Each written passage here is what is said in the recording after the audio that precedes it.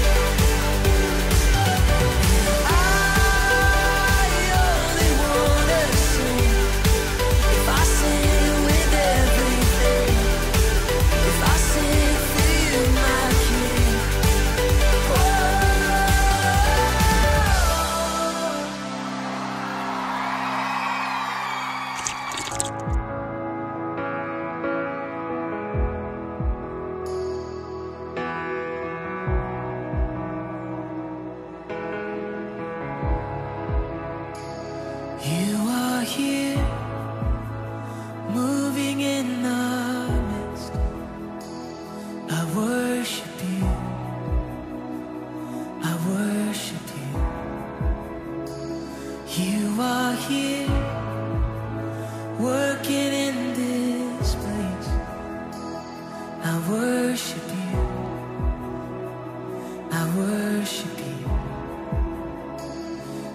are here.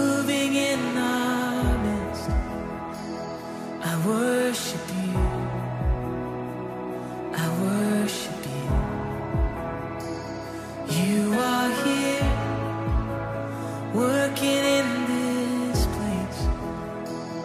I worship you. I worship you.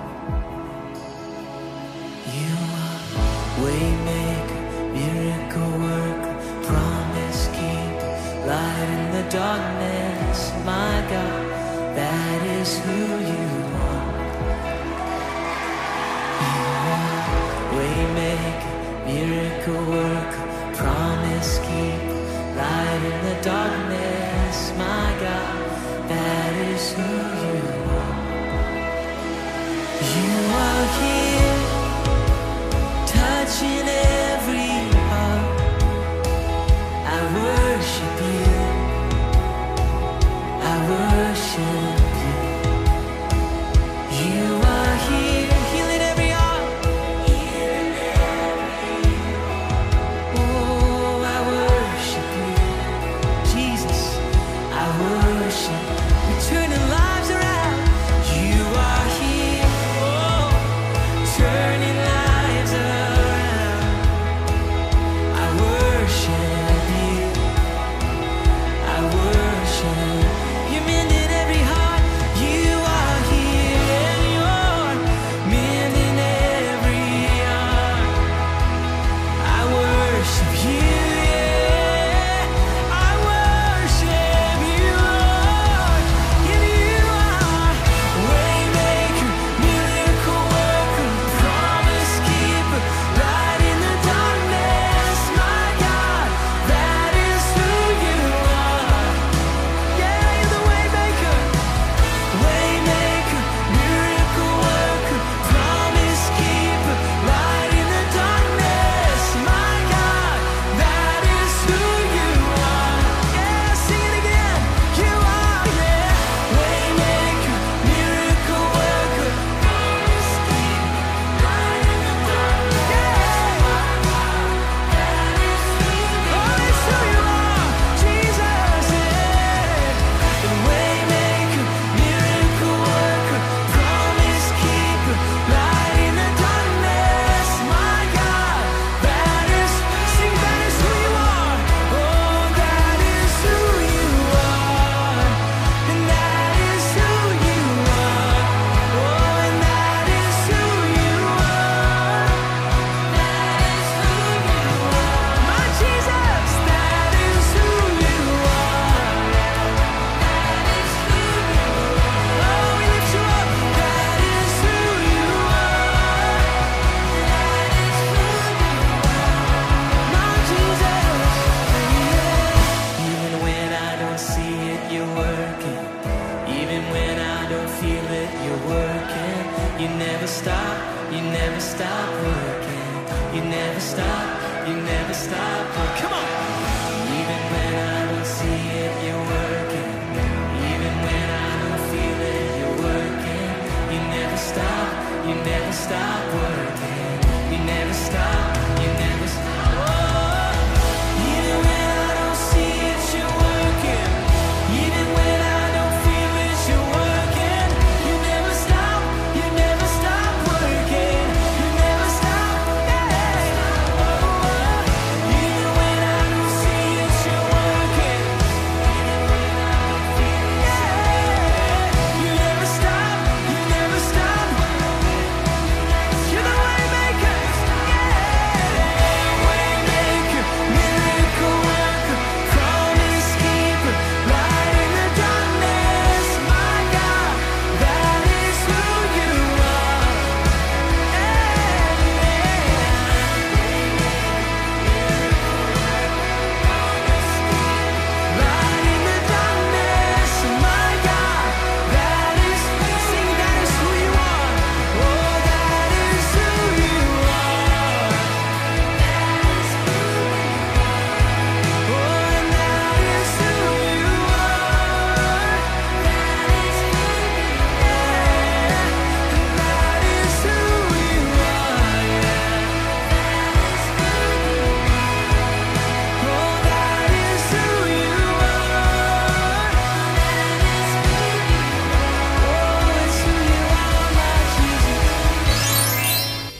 was wonderful. It's time to go over our values. Our first value is love God. We love God because He loved us first. Our second value is love people. We love people because God loves all people. Our third value is have fun. We have fun because God gives us joy. Our fourth and last value is make a difference. We make a difference because Jesus did. I love doing this. Hanging out with all of you, checking out a story from the Bible, and seeing what it has to do with our lives today. This story is a doozy too. The main guy in it had a ton of confidence in God. It took place when there were kings ruling God's people, the Israelites. Unfortunately, many of those kings didn't listen to God. God sent prophets to try to talk to the kings and encourage them to follow God. But often, the kings didn't pay any attention. One of those kings was named Ahab. Ahab never listened to God. In fact, he even built statues and temples for a false god called Baal. God sent a prophet named Elijah to deliver a message to Ahab to see if this stubborn king would finally listen. Elijah told King Ahab that there wouldn't be any dew or rain for a long time until God said so. And lo and behold, that's exactly what happened. For 3 whole years, there was a drought in the land. Ahab could see that something had to be done. He was desperate. However, instead of turning to God, he sent his wife Jezebel to hunt down all of the remaining prophets of God. Because Jezebel was out there hunting down prophets, Elijah took off and hid in a cave for a lot of those 3 long years. But God was with Elijah. God sent him food and water while he waited. Let's watch the rest of the story together.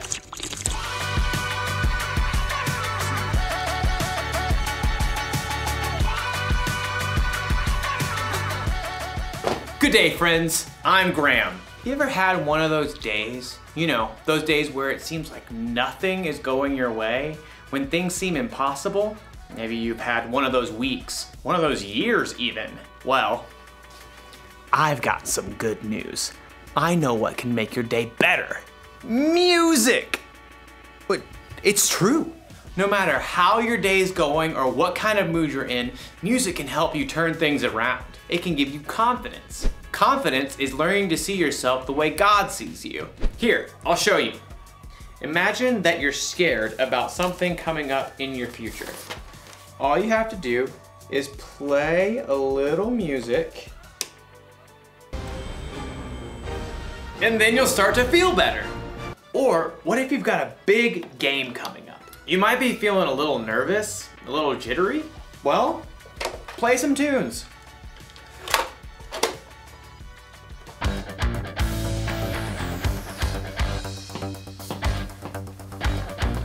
And you'll be ready for the game in no time.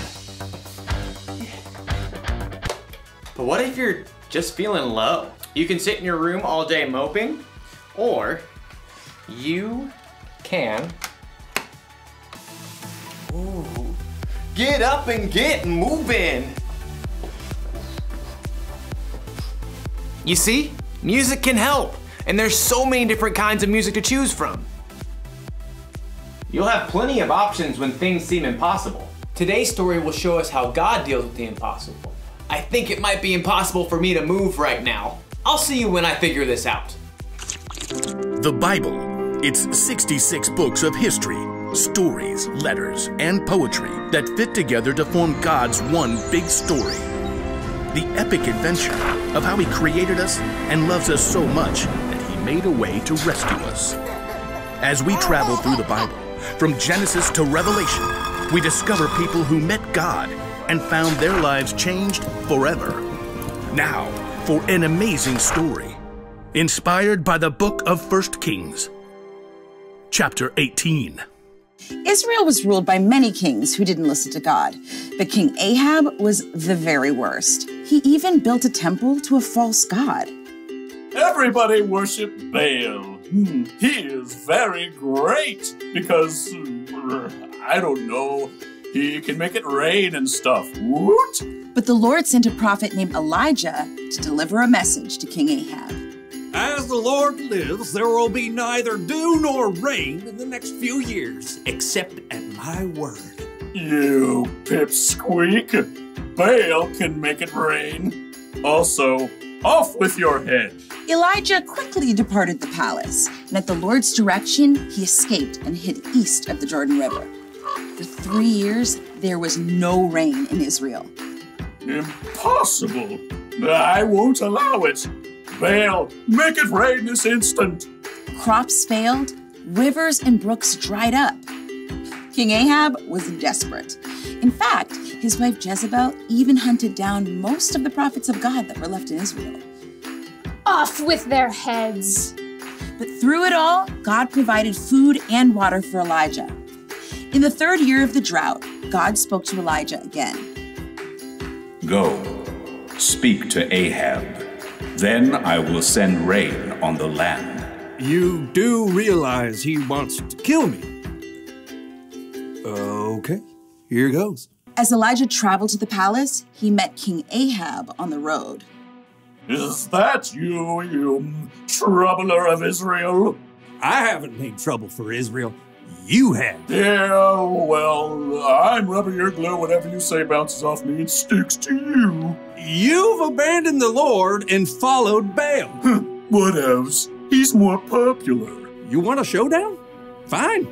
Gather all the people and meet me on Mount Carmel. Oh, and bring all the prophets of Baal. Oh, you're on. King Ahab sent a message throughout the land, and the Israelites gathered on Mount Carmel, along with 450 of the prophets of Baal. How long will you go back and forth between two opinions? If the Lord is God, follow him. But if Baal's God, follow him. I'm the only prophet of the Lord left, but Baal has 450 prophets. Hey, get 2 bulls for us. Let Baal's prophets prepare one of the bulls and place it on an altar to Baal, but not light it. I'll put the other bull on an altar to the Lord. The God who answers by fire, well, he is God. What you say is good. The prophets of Baal prepared a bull as a sacrifice and placed it on the altar to Baal. Baal, this is for you. Light this bull on fire. Hey, Baal, answer us. From morning until noon, the prophets of Baal danced around the altar, calling on their false god. Hey, shout louder. Maybe he's asleep or on a trip. The prophets of Baal danced harder and shouted louder all through the afternoon, but there was still no answer. At last, Elijah stood up. Enough! Come here to me. Elijah took 12 large stones and rebuilt an altar to the Lord.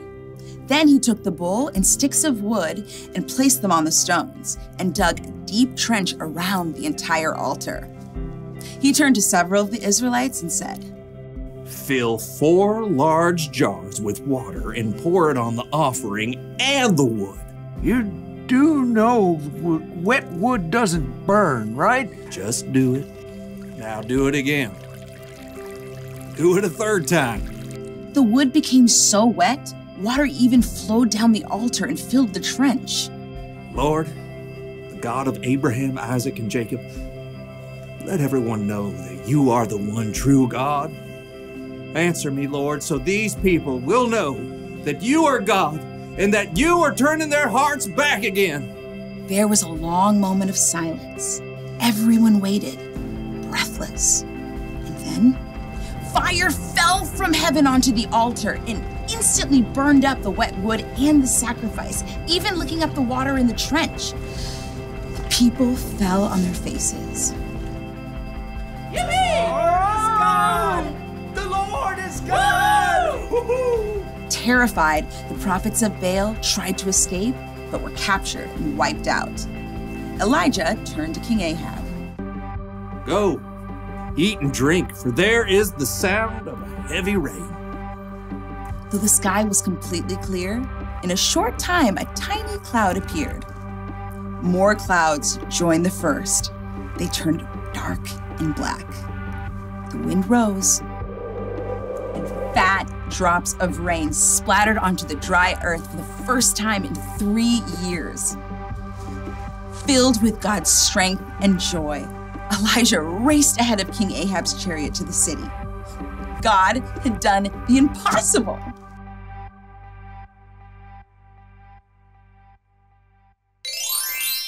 Music can help when you need a boost, but if you really want to know how to deal with the impossible, you should read the Bible. The things that seem impossible to us are totally possible for God. Listen, God sent fire down from heaven. He parted the Red Sea. He made the sun stand still. Jesus walked on water. He calmed a storm just by telling it to be quiet. He came back from the dead. Oh, and God created the earth, the sky, and the entire universe from nothing. God can do anything. Do you know what that means? It means that when you're having one of those days, or weeks, or months, or years, where things seem impossible, you can trust that God is still with you and that He's still in control. He can make your impossible seem small. Can you believe all that music fits onto this little thing? Doesn't seem possible. Here's the one thing to remember today.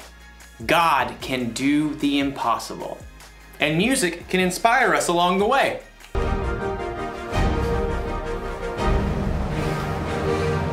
I'll see you next time.